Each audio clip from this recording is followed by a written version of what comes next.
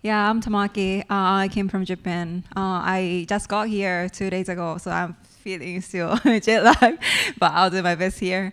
I'm so happy to be here because this is my second time coming to NFT New York City, and I was like the audience, like looking at the speakers, so I'm really like honored to be here.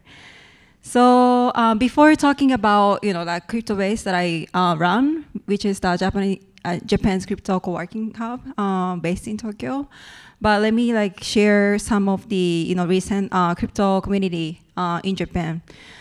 So Japan used to be a frontier of blockchain industry, as you might know. Mangox was based in Japan and also CoinCheck as well. But as we all know, the incident happened at the both company back in 2014, around 2014. Japanese government was very skeptical about crypto. So since then, they strengthened the regulations. For example, we have to they tax us 50%. Or based on evaluated asset that the company has, which means that you cannot really fundraise with token, right? Even if you don't have cash in your company, you have to pay the tax, so you can go bankrupt, right? And other thing is we cannot really do investment DAO. Security law related to security is really, really strict in Japan. And yeah, that's pretty much the circumstances for Japan. So it's not the best circumstances for founders. But talking about positive side though, it helped to protect the customers. When FTX incident happened, those Japanese, they had a corporate, sub corporate like in Japan, and with Japanese law, the corporate has to separate the customer asset and also a company asset so that people who were using FTX didn't have to lose their asset. So it's maybe we can say that it's the best place for customer side, but it's not the best place for founder side. So within last 8 years, all the founders who wanted to engage with crypto project actually moved to Singapore or the States. They go out of Japan. Yeah. But interestingly, recently the Japanese government sees the possibility in crypto space. So they actually published a white paper to change the law a couple of weeks ago, which is really good news for founders who wants to do the crypto project in Japan. And I actually launched the CryptoBase last year. That time was not really the best timing because FTX happened and all that. But right now, East Tokyo is happening this week in Japan, and also the government has published a white paper, as I said last week. So there are a lot of positive things going on for crypto space. So we are really happy to see increasing and rising up the crypto community in Japan.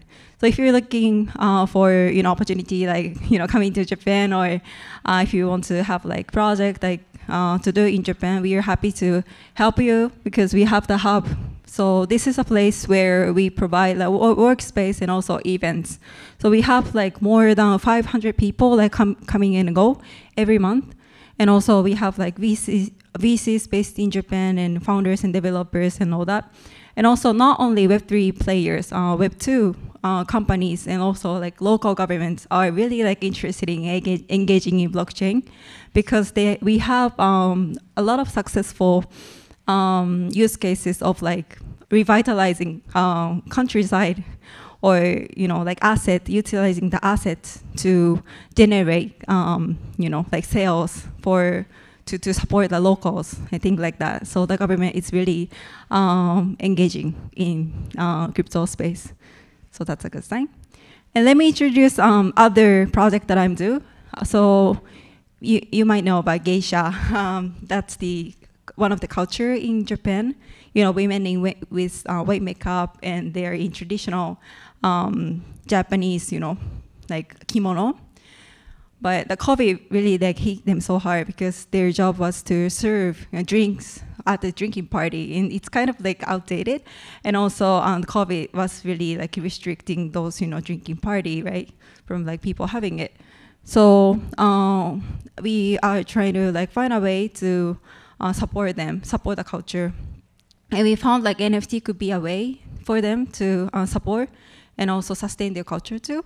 So we are working on to have like membership-only Japanese tea house where those members can access to have a tea with geisha and also like see their performances.